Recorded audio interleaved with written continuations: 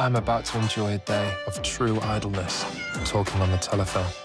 I work in a call centre and still live at home. Get out!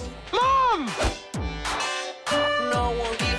Can lend you money if you need it. How can you afford to lend me money? Drugs?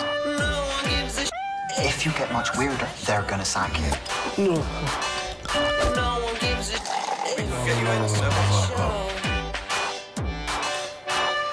Coffee? Yep. You can tell Terry to take a month's notice. Can't do that. I've forgotten my appraisal form. Don't worry, I filled it in for you. Am I a call centre hero or a call centre villain? Trying to impress the teacher.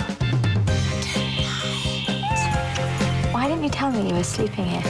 Dan, I should report this. I thought you said no matter how bad things got, it would always turn out okay. Okay for me, Dan. I've got no idea how they're going to turn out for you, mate.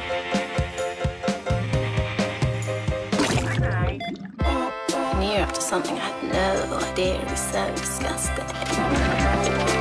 Basically one step away from sitting below a cash print with a dog on a piece of string. What's this about? We'll laugh at all this one day, son.